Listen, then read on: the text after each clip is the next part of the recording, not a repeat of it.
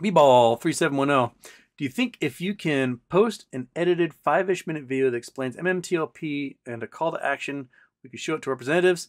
If it's terrible idea, then ignore. No. I mean, I don't know if it can really be explained in 5 minutes. I keep trying to figure out how to do this in a shorter thing. And I guess, Marius, if you're watching, let's see if we can cut something out here. Okay. So, MMTLP started out as an oil company called Torchlight. Torchlight was a fledgling startup, has oil leases in West Texas, called in the Oro Grande Basin, called the University Lands. It's owned by the University of Texas. They lease the oil rights, and they want like, hey, we got hundreds of thousands of acres here. We think there's millions, maybe billions of barrels of oil. Let's raise some money and get some oil. So they tried raising some money, get some oil, and they immediately found themselves in like a death spiral. They're getting short attacked. Then COVID hits, and no one uses fuel. No one's flying. Stuff's not getting shipped. Cars aren't being driven to work. And oil prices absolutely collapse. And when they collapse, oil prices go negative. So people start shorting the company like crazy. So in 2020, I think their low was around 21 cents a share. They're facing being delisted by the NASDAQ. And so a Canadian tech company came along and was like, hey, let's merge. And we'll sell off your oil assets. You'll become part of this tech company. The shares will become tech company shares, and everything will be cool. And the oil company's like, well, what else can we do? We're either going to run out of money and lose these leases, or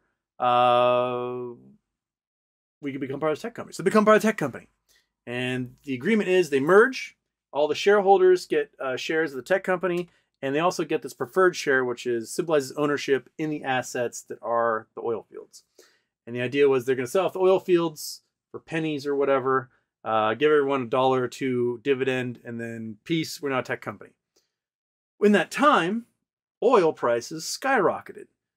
February of last year, they had hit $130 a barrel. They're still pretty high right now, between 70 and 100. That's where they seem to be fluctuating. And the oil fields are worth a boatload. Also in that time, this preferred share, which was never supposed to trade, which is supposed to sit people's accounts and wait for the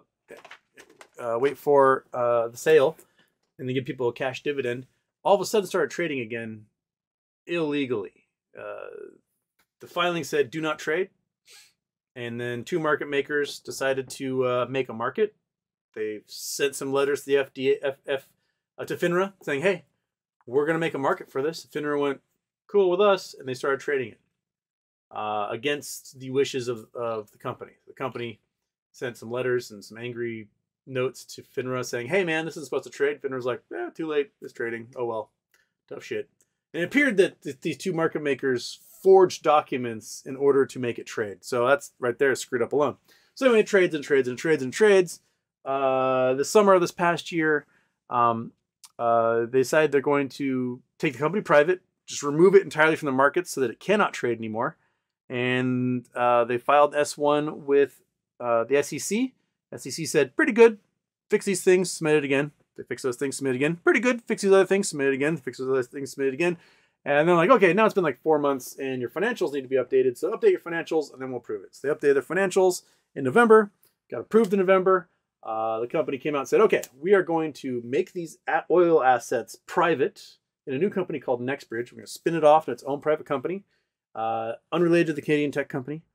And trading will cease after close on the 12th, which will be the date of record. And on the 14th, we will issue the paper shares to replace all these electronic shares, and the company will no longer trade.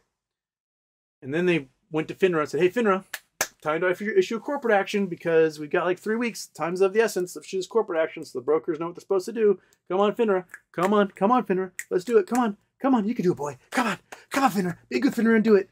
And FINRA took 2.5 weeks.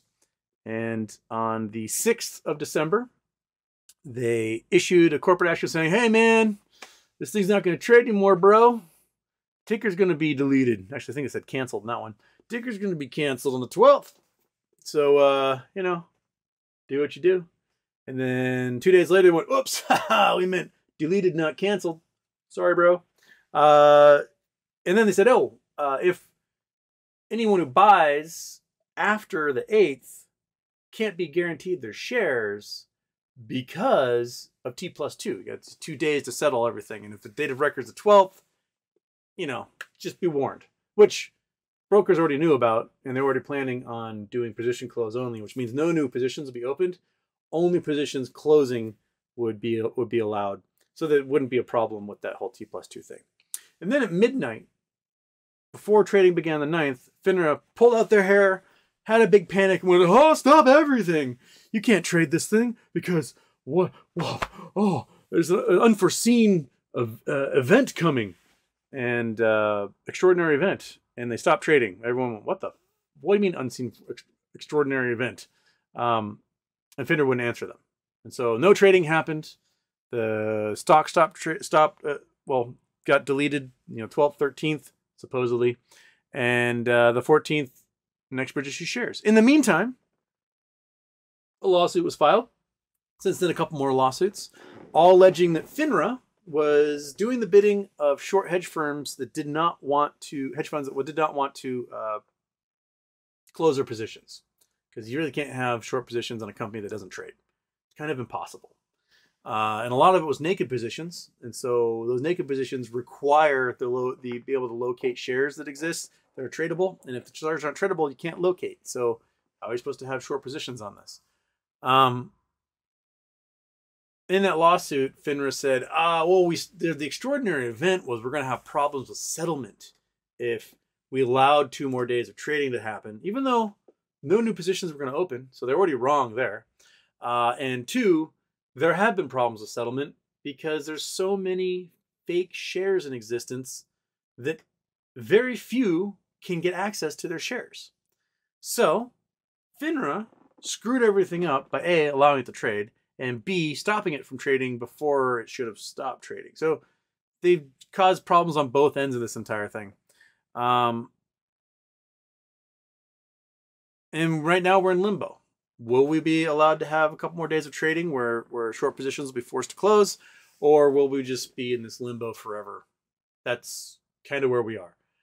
This is the type of stuff that happens when regulators don't do their jobs properly. It never should have traded. FINRA was okay with that. It never should have stopped trading after it traded. FINRA was okay with that. So, yeah, extraordinary event was Godzilla, and he no-showed like a punk. Typical Godzilla, not showing up on time. Get that boy a really large Rolex.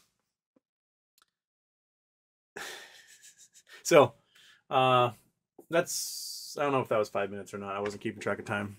That's where we are. That's as concise of a timeline as I can make. We're hoping that the lawsuit gets an answer from a judge. They've got to make a ruling at some point. I think they have to make some sort of acknowledgement after 90 days, like, we are considering, and then it kind of resets the clock again. But the judge really has a prerogative to take their time, so we might be waiting a while.